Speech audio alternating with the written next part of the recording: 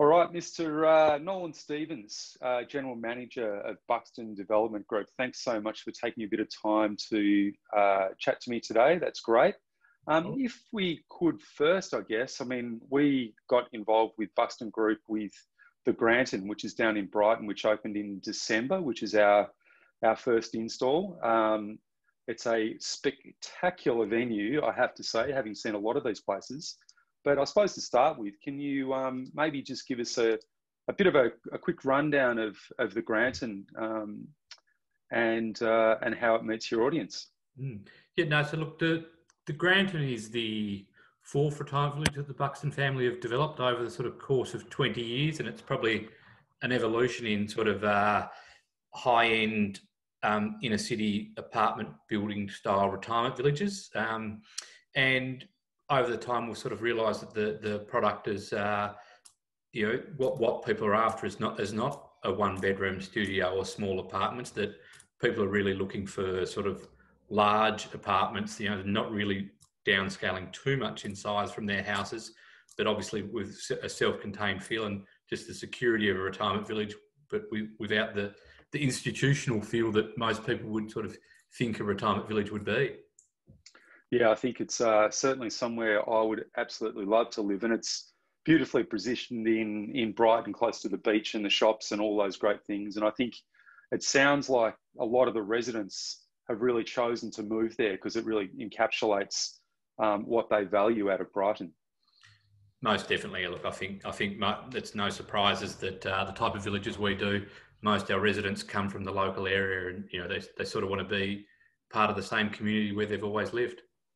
So obviously you were looking for a solution for the Granton, and I guess what were you looking at across both duress, so emergency, and communications? What were you assessing in market?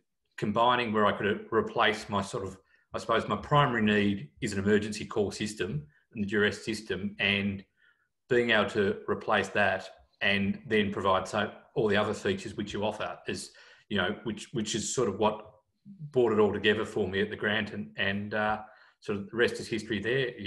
And we've rolled that out, and now, we're pretty quickly going on to replace our existing emergency call system at the Crescent because of the added features we can get with Lumin. And I think at the Crescent, which is slightly it's a different demographic, maybe a little older, a little more frail, but we've managed to look at some other solutions with you as well, which can really help residents on an individual basis as well as their families.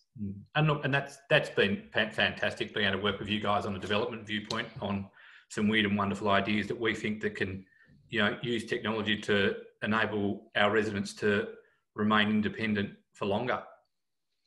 And I guess none of us could have really foreseen what the world was going to look like 6 months ago. But has Lumin's communication capability helped during COVID?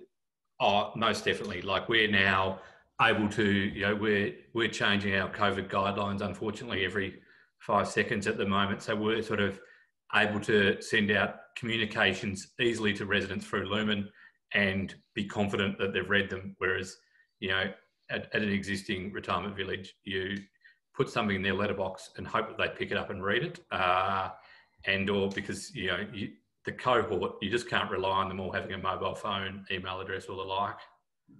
So that the communication we'll be able to have back and forth and understand that they've read it has been fantastic. That's great. Look, that's fantastic. I really appreciate you taking a bit of time to talk to us today, and obviously for having the faith in us as an organisation in delivering such a critical part of your infrastructure. So thank you very much, and we appreciate that. And we certainly wish you and your residents the best. It's a spectacular facility. So thanks so much. No worries. Thanks for that. Cheers. Thanks, Nolan. Bye.